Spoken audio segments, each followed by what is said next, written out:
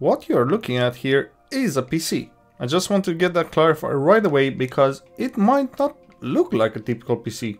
It is anything but typical actually, but I assure you all the components inside are off the shelf. But mind you, I had to check some of them because, as we shall see in a moment, there's a lot that is not standard practice with this PC. If I was a guy with a different disposition here, I would start with the insults and pejorative expose, but after a lot of thinking about it, I came to the conclusion that this isn't a troll PC, nor is it an art project. What is most likely is, or was in this case, is a person's pride and joy, so I thought it is appropriate to try to do it justice. But as we shall see, after a few faint glimmers of hope, in the end there wasn't a single part that was salvageable from this PC. I decided that the best way to get all the components inside is to start from back and get going by cutting the thousands of cable ties. While I am doing that, I can tell you what I managed to learn about this PC. It is called the Beast 4, and I know that because it was written on the side of the PC.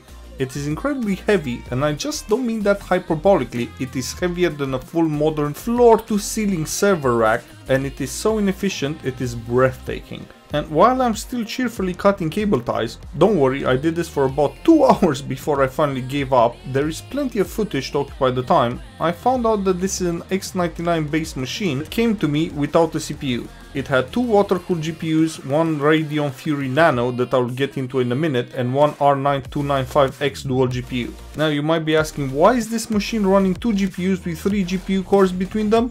No idea, but even back when this PC was new, that would have been a very poor choice of hardware, not to mention very expensive.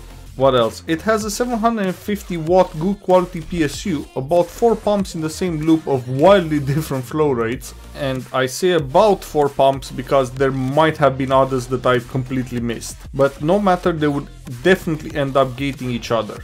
I counted no less than 6 radiators, again some of them cooled with what looked to be Peltier coolers that were super glued onto heatsinks. But that's all to come. It was about this time, a good hour into my attempted teardown, that I realized that every cable was not only zip tied in place with at least 15 to 20 zip ties, and no, that's not exaggeration, that's per cable. It was also super glued, or in some cases something akin to SUPERGLUE was used to hold it in place. It was at this point that I thought to myself, I have to scale back my ambition to save components from this PC, because every cable that I tried to pry apart came off with its respective pins, but little did I know I would end up employing a massive crowbar to finish the teardown.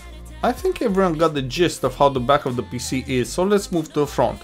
Also, needless to say, a crowbar should never be required to do any sort of PC maintenance whatsoever. I started off by trying to remove the 295X because there was a very slim chance it might work.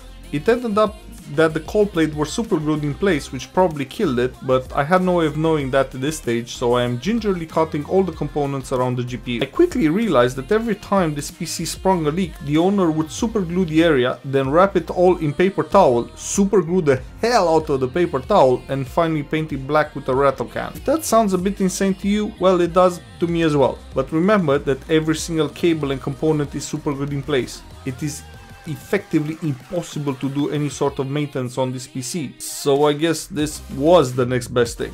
Spoiler alert, I am as sure as I can be that one of these joints is what eventually shorted out the PC, as I found very deep down the belly of the beast, pun intended, a distributor board that was burnt to a crisp. If you don't know what it is because your PC doesn't come with it, well, most PCs don't come with it because it's really not required.